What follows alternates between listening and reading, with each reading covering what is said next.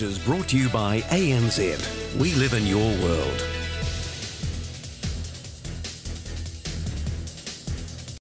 People are being urged to put off any plans to venture to the far north as flooding threatens to get worse.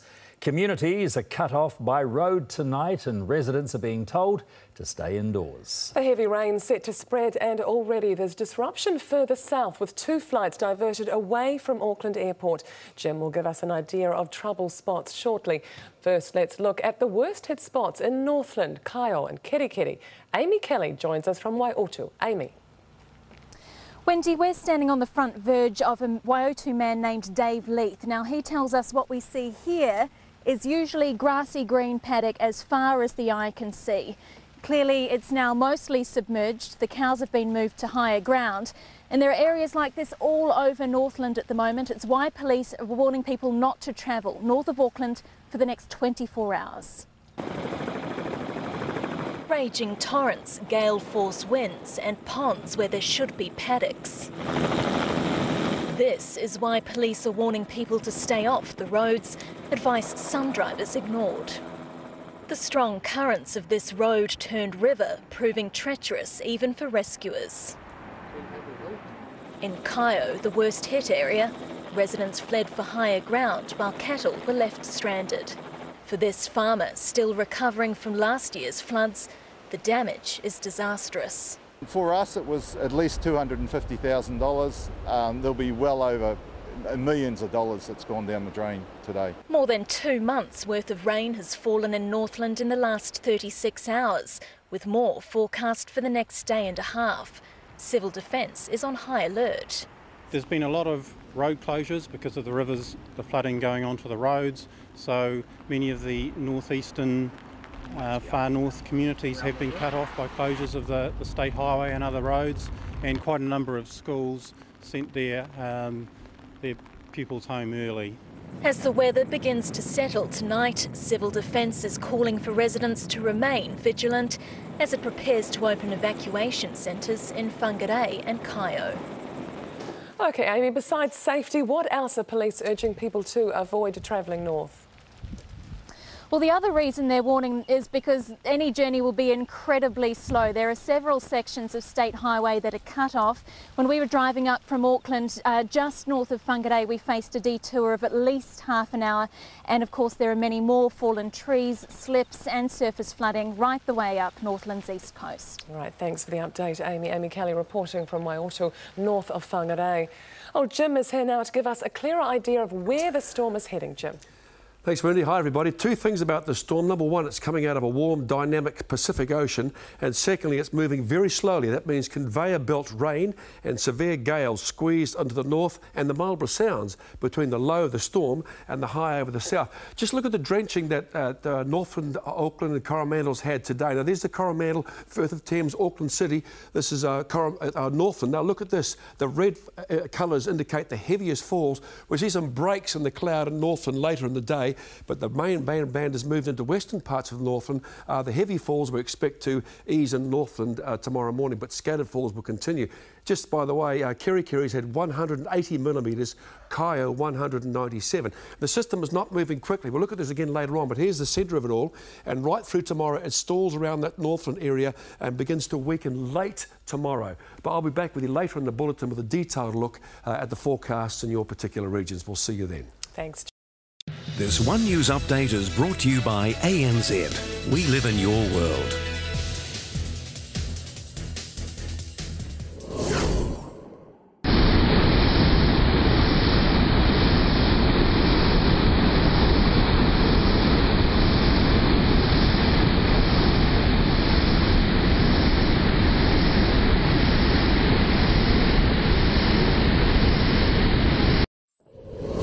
Close-Up is brought to you by the Kia Sorento R, redefining the power of Kia. You would have noticed the weather's been hitting big in Northland. The high tide was half an hour ago, and that's what the Whangarei Fire Service are waiting for. So to get the very latest, I'm joined now by Mike Lister, the Whangarei Fire Service Area Commander. Mike, you're still above water? Yes, we are, Mark. We're right up here. It's raining pretty hard here at the moment, but as I say, we're still we're still keeping our head above the water. Mike, seeing those dramatic pictures on the news tonight, you would think that you guys would be absolutely rushed off your feet. Yes, we expected it today too, but we started around about 8 o'clock this morning, getting our REOC together and getting our team together, and because we got just on 30 stations throughout Northland. But it was, it seems to be very strangely, the calls didn't really come up. I think over the whole Northland area we had about 30 to 35 calls for the period between 8 o'clock and 6 o'clock tonight. Look, that does seem pretty strange. They made us sterner stuff up there, Mike. Oh, we are, mate. We're pretty tough people up here, you know, very resilient. We are getting quite used to this type of thing. Over recent years, the last 10 years I've been here, we've always had a weather bomb or something of the like, and I do believe the Northland people are reasonably resilient, and so only unless they're really in trouble do they call the fire service. So what, they'd do it themselves? If there was something blocking the drive or doing whatever, they'd get out there? Yes, yeah, that's the, you know, I mean to say if a branch comes down over a driveway or in front of their house or something like that, they'll just get a chainsaw out and get rid of it. So look, so you don't need any help up there. I'm sure there were people willing to come up and lend a hand. Oh no, no, we're you know, we do are there for the you know, to make people safer in the community, and we're there just for the call, and yeah, no, so we've had a few rescues today. Quite a few just storm-related events, such as, you know, trees on roofs, cars been stuck in drains and all that, but as I say, not as many calls as I would have expected myself. Well, look, we're at least pleased to hear that you aren't being inundated there, and maybe that some of us further south just need to harden up, Mike. I won't say that. All right. I bet you want to. Mike Lister there, who of course is the Whangarei Fire Service Area Commander. Thanks for your time. Good luck for you people up there overnight. Okay, thanks, Mark. Cheers.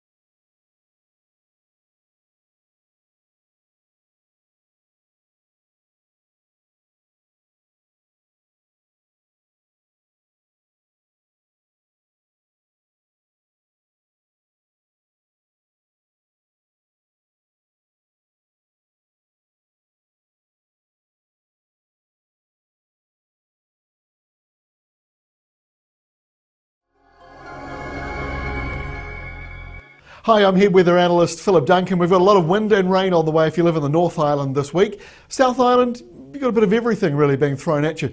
Let's have a look at the satellite imagery. We'll take a look at the satellite maps in motion. Here is the main system. This is the subtropical low. Look how it pulls down all that rich subtropical air, and as the brighter and whiter the clouds are, usually the heavier the rain is. So we're seeing a lot of rain associated with this system. There are rain warnings in force for a number of places. Its slow movement is really the main reason. The actual area of rain isn't particularly huge, but it's slow moving as it runs into a high that is basically lying around this area here. You see this front coming into the South Island. Look how it disintegrates as it goes into that high. So the high pressure over the South Island, lower pressure over the North Island. Let's switch on the rain maps, have a better look at what's going on. And you can see here that high coming in. The front that tried to go up the South Island fizzled. This is the leftovers of it. Here is the low itself, subtropical one. It's a wee bit deeper than what we thought it would be when we last checked it on Friday. The rain coming in here with a strong easterly, and those winds are only going to strengthen as it goes between the central part of the low here and the higher air pressure that you can see out here. So the winds are going to build as this system moves on in. Let's go and have a close-up look at Tuesday now for the North Island. Here is the low at lunchtime. It's just starting to drift in towards the Bay of Islands and Northland. That means the winds, they'll be strong from the east. Some areas it might be a little more southeast, others it might be a little more northeast. It depends on where you are. But overall, the easterly flow comes in through here. The rain clouds itself, they break apart a fair bit on Tuesday, so I don't think we'll see quite so much widespread rain, but there will be rain and showers across a lot of the country, and a lot of cloud as well, with these strong winds zipping on through. In the South Island, it's a different story. We've got the high centred here, and the wind flow around it, of course, is the easterly flow, and the high anticyclonic. So the winds come in here and they just sort of gently slow down as they move down towards the country. So you'll have a light nor'easter, some cloud, maybe a bit of drizzle in there as well. And then the further south you go, the better the weather will be. So there's some good news for you if you live in the lower part of the South Island. All right, on Wednesday, things start to get messy again. The high drifts on, continues its movement to the east. The low doesn't move at all. It's still centred here around Northland.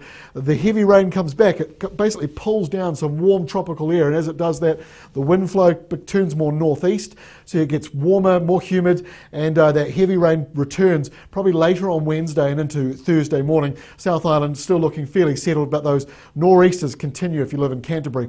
On Thursday, the low starts to finally fall apart. It pushes across the country. The winds, well, they're still strong over the North Island, but now they're coming in from the northwest, not the northeast. So you've got a northwest change, and as we go to Friday, it basically dies out completely ahead of the next system. This is more of a South Island one, mainly for Southland and the west coast, and then it'll move into the North Island's west coast around about Saturday or Sunday, and this is the next low. Big low coming in, strong winds, strong to gale force nor'westers, sunny and hot for some areas, and then followed by a cold showery change. So autumn is definitely here. You can see all of our weather maps at weatherwatch.co.nz. That's all from me. Have a great week.